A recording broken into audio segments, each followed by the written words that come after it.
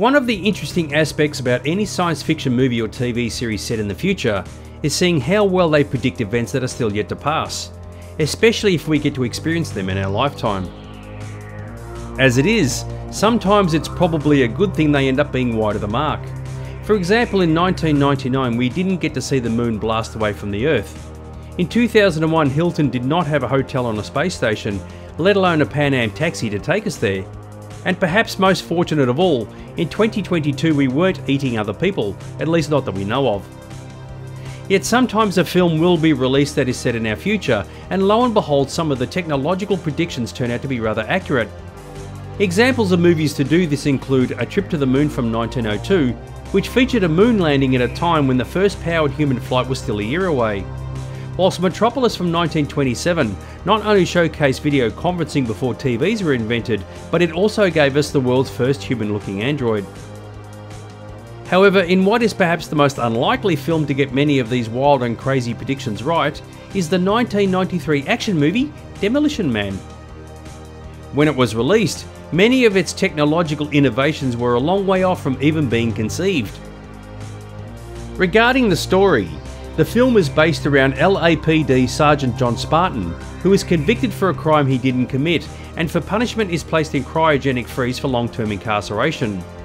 In 2032, Spartan is thawed out to find and apprehend escaped psychopath Simon Phoenix, who was not only responsible for having Spartan convicted originally, but has also been in cryogenic prison along with him, yet was revived for his parole hearing.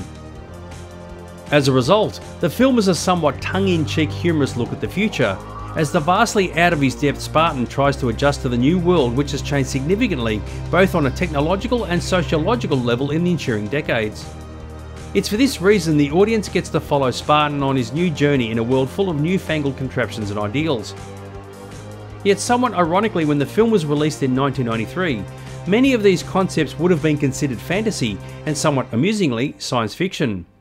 Moreover, one can only imagine the skeptics of the time suggesting that many of these farcical ideas could never come to pass. Yet whether it be by coincidence or by design, a number of these items have not only come into existence, but have done so long before 2032. Within the film, it's noted the big one hit in 2010, which was a massive earthquake that hit the west side of the United States. Although not an earthquake per se, the world was hit with the COVID-19 pandemic 10 years later in 2020, the result of which saw an increase of non-human to human social contact, a distinct shortage of toilet paper as panic buying became commonplace, and both business and social gatherings were performed using online technology tools such as Zoom and Skype. As it is, all three of these elements are featured within the film. In addition, the film features a handheld communication device which has similar proportions to an iPad. Self-driving cars are evident within the film, which despite not being commonplace on our roads just yet, by 2032 most likely will be. When looking at cars further, it's worth noting they are electric vehicles which not only feature a GPS, but also touchscreens which were unheard of in 1993. Moreover, cars also have automated adjusted settings to suit an individual's physical size and driving preferences, which is a feature found in some real cars. Other technical innovations include voice-activated devices, including those used in the home to turn the lights on and off. As an extension of this, the vocal AI responses from devices clearly mirror those of Siri and Alexa.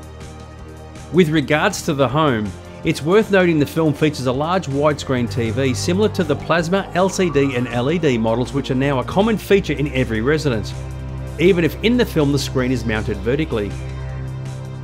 Following on from these enhancements to society is the complete absence of cash, whereby all transactions occur digitally, which is quickly becoming the norm in our world.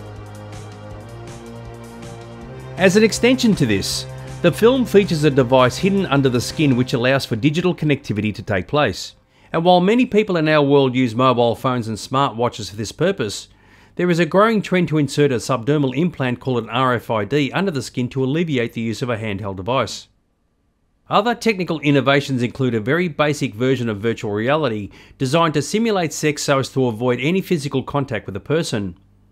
While the film's concept of VR is seen to be rather crude, it's likely that when virtual reality becomes more mainstream, sex along with violence is likely to be its biggest attraction. From a somewhat amusing and less technical perspective, the film was rather accurate, predicting elements of the real world in the form of Arnold Schwarzenegger's political career. Although he never became president, he was the governor of California from 2003 to 2011. The film also accurately predicts our fascination with the 1980s. Even today, decades later, the 80s is considered a tentpole decade regarding art, movies, music, social awareness and pop culture. Somewhat ironically, many of the sequels or reboot movies made today originated at this time. Although not technically an accurate prediction, but an amusing observation nevertheless, the film makes mention of the franchise wars which was won by Pizza Hut. However, despite Pizza Hut still existing today, they are clearly not the powerhouse franchise they once were. With this in mind, for the US release of the film, it was actually Taco Bell who won the franchise war. Either way, whether it be pizzas or tacos, the film was accurate in predicting the continual issue of a class system within Western society, with both food and housing shortages for the less privileged being an ongoing concern. Alas, even after all these decades, some things clearly never change. In the end, Demolition Man is certainly not the best action movie around, and nor will it ever be considered a sci-fi classic. But out of all the films set in the future which have come to pass, it's certainly got more hits than misses. Yet after having said all this, it's unlikely we'll ever learn what the three seashells are for. So with this in mind, the question needs to be asked as to what movies and TV shows being produced now are likely to predict our actual future. Putting the thoughts of alien invasions aside, there are a few possible likelihoods. The first could be a world like the Expanse TV series, which sees areas of the solar system colonised by humanity, whilst the less positive outcome would be the post-nuclear war world of Mad Max 2, where having access to fossil-based fuels such as oil is what gives people ultimate control. Alas, for better or worse, these more extreme outcomes are likely to occur in our distant future. But in the meantime, we can continue to watch our favourite movies and TV shows while saying, how cool will it be when this gets invented?